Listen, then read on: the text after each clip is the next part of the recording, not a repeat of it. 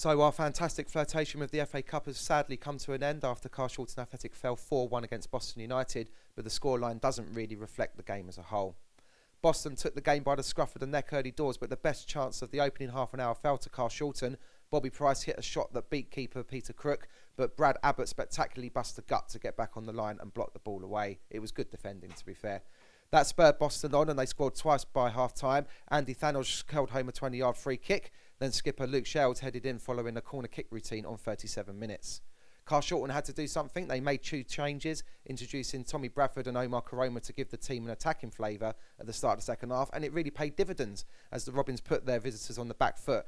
But sadly, they just couldn't convert their dominance into goals.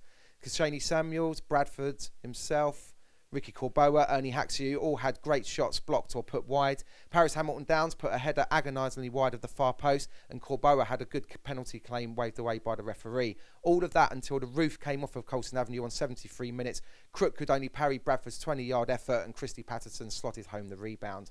But as Carshalton pushed for an equaliser, spaces were left at the back and the Pilgrims took full advantage of that in added time.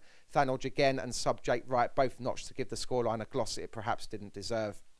So that's it. Despite the result, this has been a marvellous cup run and the club handled the big occasion really well. Nearly 2,000 fans inside Colston Avenue, national media attention and 5 good performances to reflect on. Next up is an FA Trophy second qualifying round tie against Frome Town here on Tuesday night. Let's get another run going. Come down and support Peter and the boys. For Robins TV, I'm James Barrett-Sterling, and I hope once the disappointment of tonight ebbs away, you can be proud of this club and help it to push on forward.